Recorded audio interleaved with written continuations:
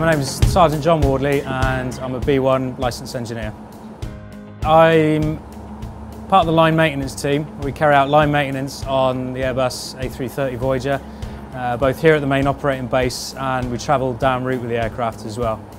Air Tanker is unique in the fact that we are licensed engineers, so that our responsibility now goes a lot further, down to just personal level. You don't tend to have the top cover, if you like, that you did in the Air Force with regard to engineering officers and shift bosses, etc.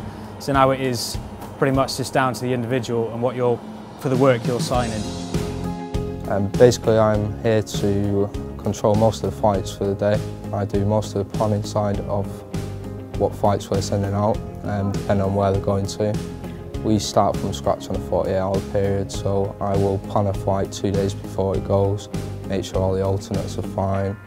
I will then make sure the route's fine and check all diplomatic clearances and weather issues that we might have. Make sure the route bag's up to date and they've got all the right documents to go down on a flight.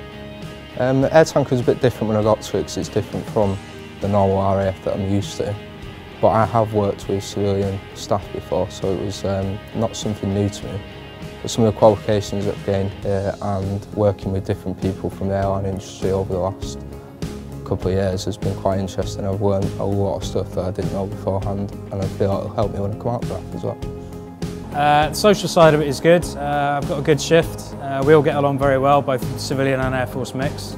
Air Tanker puts a lot of effort into the social side, which you can't complain with. So that sense of it is good, and you can see all 4 shifts are building a good bond between the civilian and Air Force. The team here are pretty cool, to be fair. We get on with everyone. There's people here that have brightened my day up and brightened my career up for the last 2 years. I think one of the highlights for me then working at Air Tanker is going down route with the aircraft and just being the sole engineer that generally will be sent away as a B1 and a B2 pairing, and you have sole engineering responsibility for the aircraft whilst down route. So for instance, if you're in a situation where you're bringing 200 guys back from Afghanistan after a 6-month tour, and you've got problems and you can then rectify those problems and make sure everybody gets home on time, then it's quite rewarding.